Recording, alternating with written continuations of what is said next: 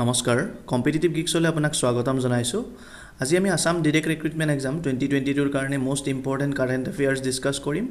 আটাইখিনি কাৰেন্ট এফেয়াৰ্স ইয়াত MCQ ফৰমেটত দিয়া হৈছে ইনক্লুড কৰা হৈছে আৰু লাষ্ট 8 মান্থছৰ কাৰেন্ট এফেয়াৰ্স আমি ইয়াত ডিসকাস কৰিম 8 মান্থছ অৰ্থাৎ অক্টোবৰ 2021 ৰ পৰা মে 2022 লৈ ইয়াত যিখিনি ইম্পৰ্টেন্ট কাৰেন্ট এফেয়াৰ্স আছে আটাইতকৈ ইম্পৰ্টেন্ট খিনি আমি ইয়াত ইনক্লুড কৰিছো মে লৈ কিয় ইনক্লুড কৰিছো কাৰণ এক্সাম যেহেতু 21st আৰু 28 আগষ্টত অনুষ্ঠিত হ'ব So question paper bur minimum 2 মাহ 3 মাহ আগত সেট হৈ যায় আপোনালোকে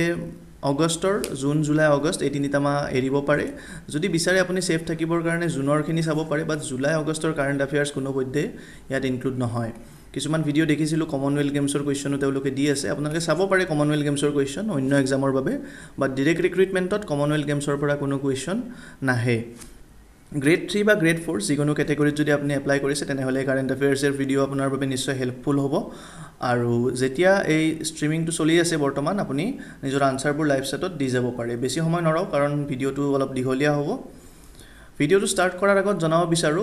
এক্সামলৈ মাজত যেহেতু মাত্ৰ 7টা দিন বাকি আছে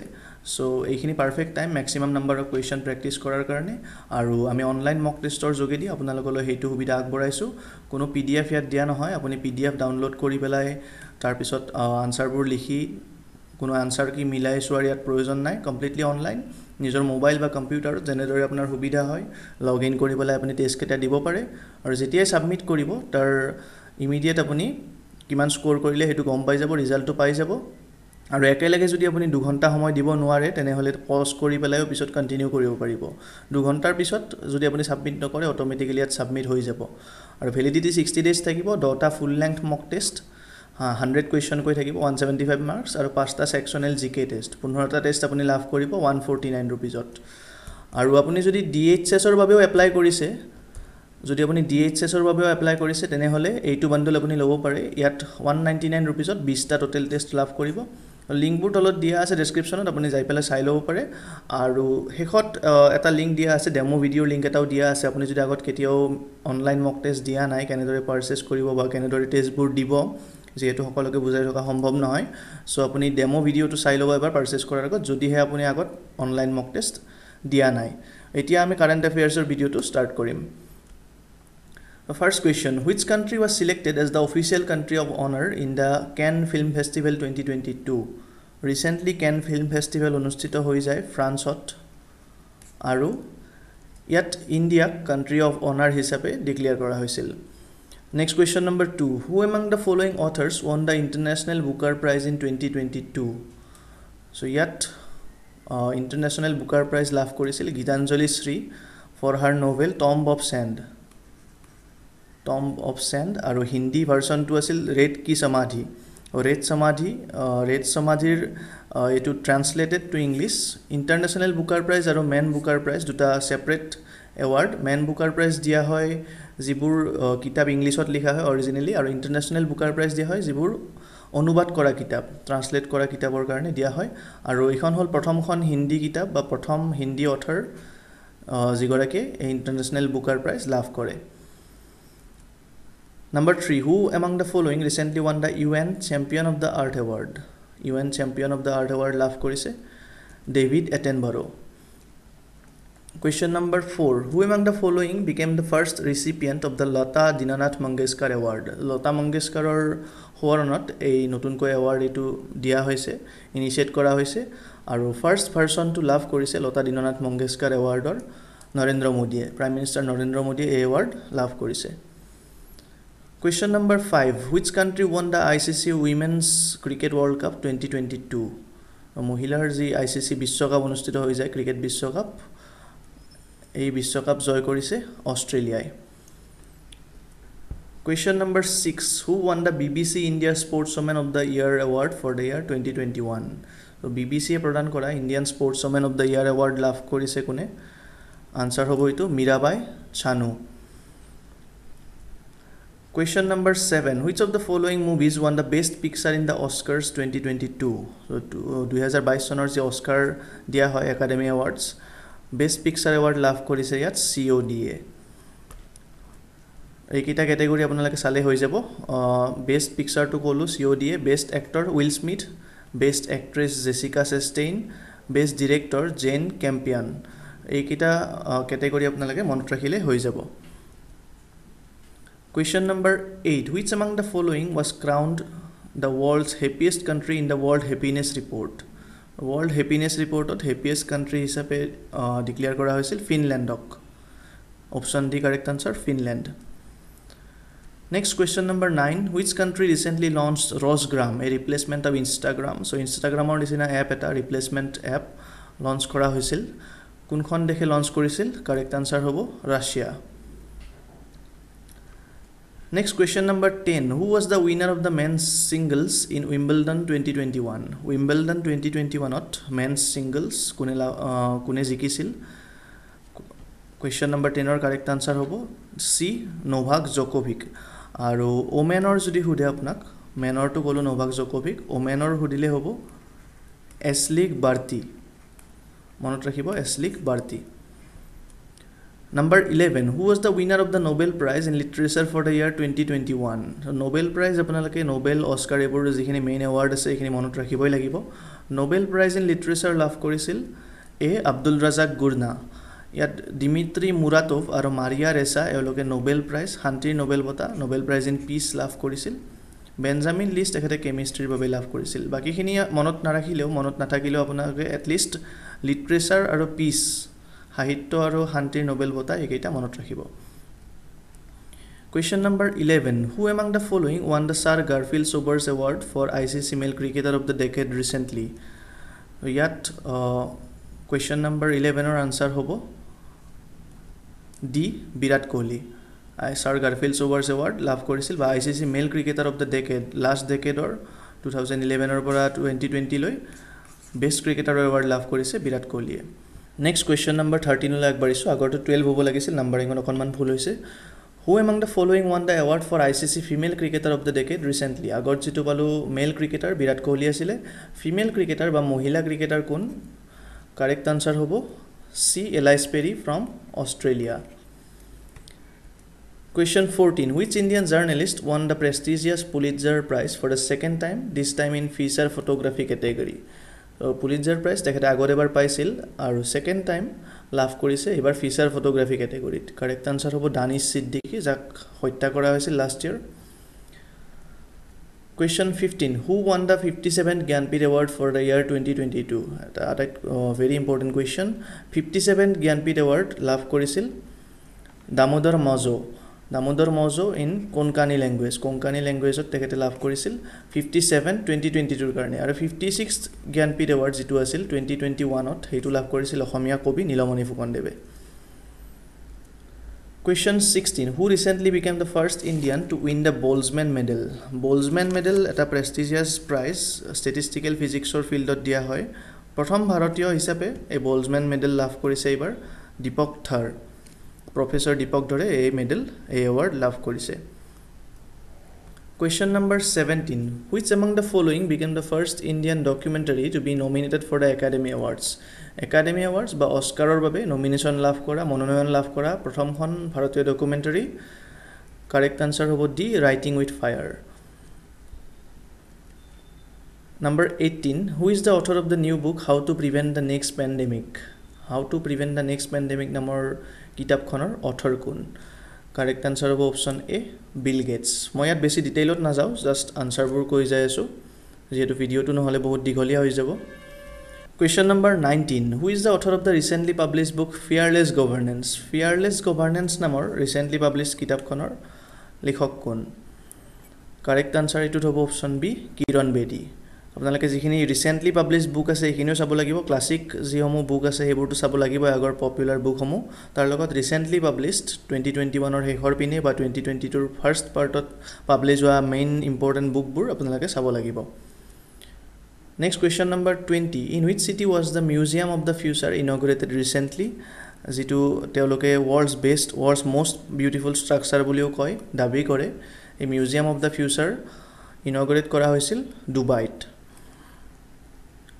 Number 21 which of the following became the first country to allow flying of drones in civilian airspace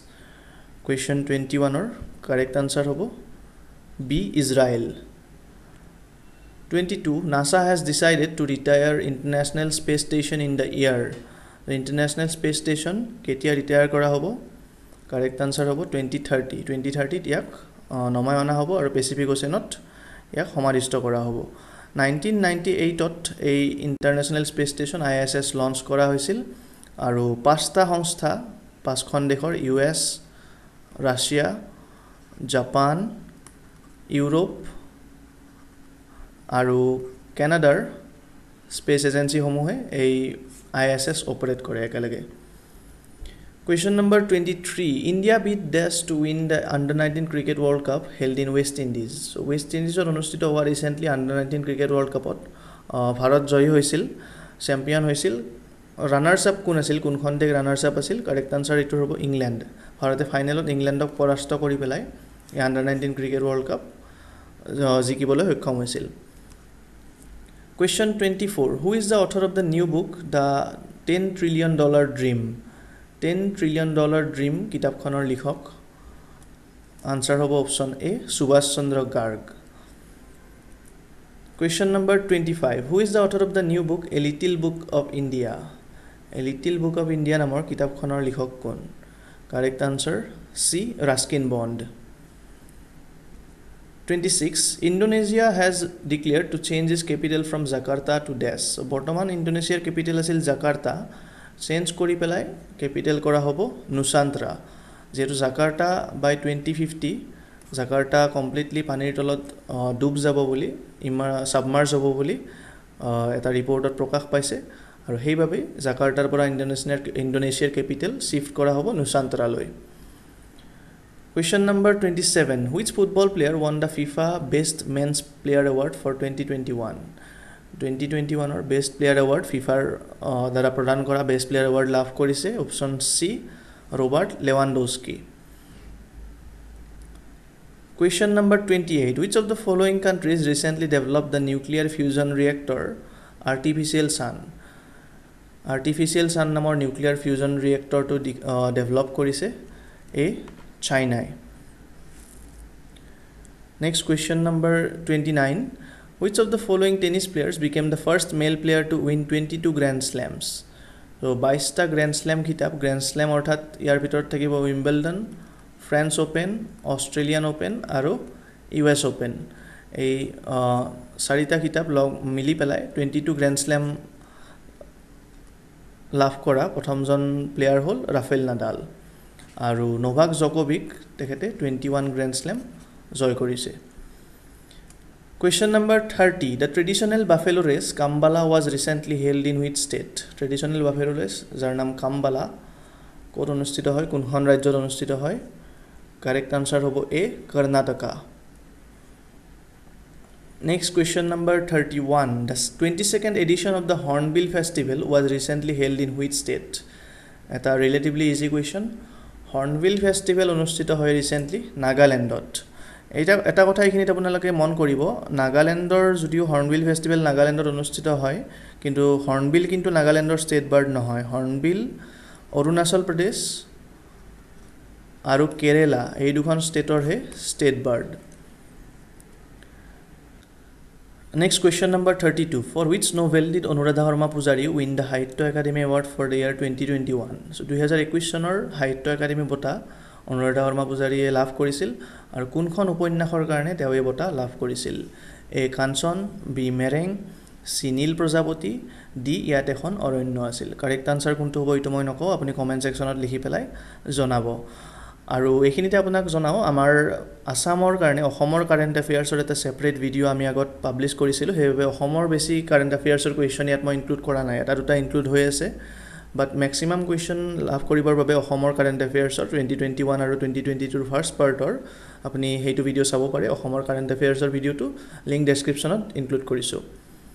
এতিয়া নেক্সট কোৱেশ্চনলৈ আগবাঢ়িছো which country recently conferred its highest civilian award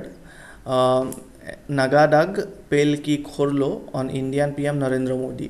so এইটো হল highest civilian award এখন দেশৰ আৰু ভাৰতৰ প্ৰধানমন্ত্ৰী নৰেন্দ্ৰ মোদীয়ে এই এৱাৰ্ড লাভ কৰিছিল দেখখন হ'ব Bhutan correct answer Bhutan B Question number 34. Who among the following has received the Women of the Year award by World Athletics? World Athletics দ্বাৰা প্ৰদান কৰা Women of the Year award লাভ কৰিছে সি অঞ্জু ববি জৰ্জে তেখেত এগৰাকী লং জাম্পাৰ আছিল আৰু ওয়াৰ্ল্ড চেম্পিয়নশিপত তেখেতে ব্ৰঞ্জ মেডেল লাভ কৰিছিল ভাৰতৰ কাৰণে Question number 35. Who was chosen as the Times Magazine's Person of the Year for 2021? So famous Times Magazine or Person of the Year award কোনে লাভ কৰিছিল এই সন্মান কোনে লাভ কৰিছিল 2021 ৰ বাবে Correct answer হ'ব option C Elon Musk Question 36. Which of the following space agencies launched the world's largest and most powerful space telescope, the James Webb Space Telescope, in 2021? কোনটো সংস্থাই এই James web space telescope launch কৰিছিল নাসা ESA বা European space agency ইসৰো নে CNSA এইটোৰ correct answer হ'ব option A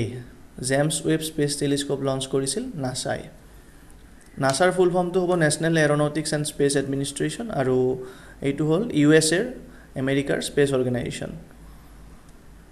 Question number 37. In which state was the Cherry Blossom Festival celebrated recently? Cherry Blossom Festival কোনখন ষ্টেটত কোনখন ৰাজ্যত অনুষ্ঠিত হৈছিল Correct answer হ'ব B Meghalaya Question number 38. Which union ministry organizes the Hunar Haat? Hunar Haat বিভিন্ন handicrafts বা local প্ৰডিউসবোৰ য'ত দেখুৱা হয় বিক্ৰী কৰা হয় এই হুনাৰ হাট কোনটো মিনিষ্ট্ৰি কোনটো ইউনিয়ন মিনিষ্ট্ৰি অৰ্গানাইজ কৰে এই ministry of agriculture and farmers welfare B commerce and industry C tribal affairs নে D minority affairs question number 38 ৰ কাৰেক্ট আনসাৰ হ'ব ডি মিনিষ্ট্ৰি অফ মাইনৰিটি এফেয়াৰ্ছে এই হুনাৰ হাট অৰ্গানাইজ কৰে Next question number 39. Which city was awarded as India's cleanest city under Swachh Sarvekshan 2021?